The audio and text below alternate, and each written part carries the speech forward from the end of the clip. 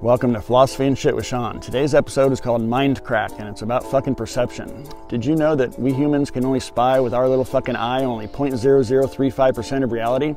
Put that in your mental pipe and smoke it for a minute. Evolution has restricted most of what we can see of reality, reducing it the fuck down to allow us to be able to focus on identifying threats and resources.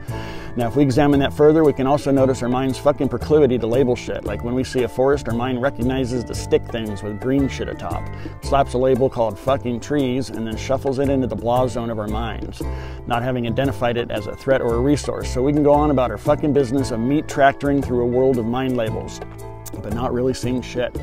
As far as the mechanics of actual fucking vision, try this little fucking trick. Extend your arm and stick up your damn thumb so that the nail's facing you. That size of your fucking nail is all we are capable of seeing in focus.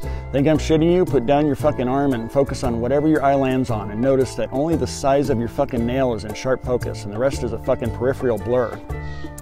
Look at my fucking glorious mustache and notice that everything else around it is out of fucking focus.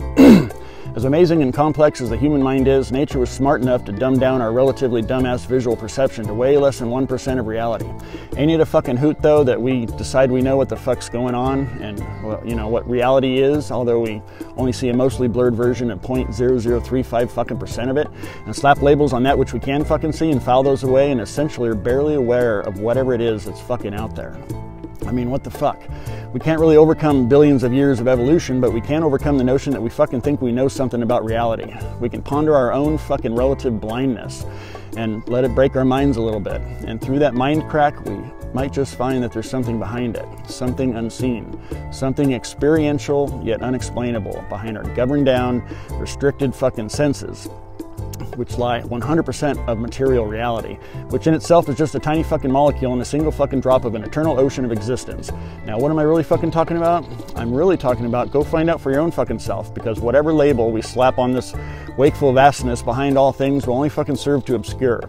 I'm not going to say the fucking G word. I'm not going to talk about quantum physics or theosophy or woo-woo. All those are vehicles of our seeking fucking minds.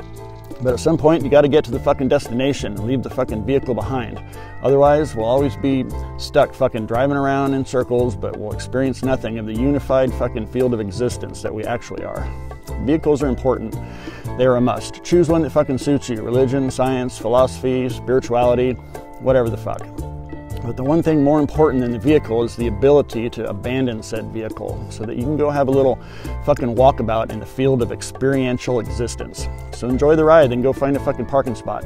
Okay, well, have a nice day or have a fucking existential crisis, whatever. I'm not the fucking boss of you. Toodaloo.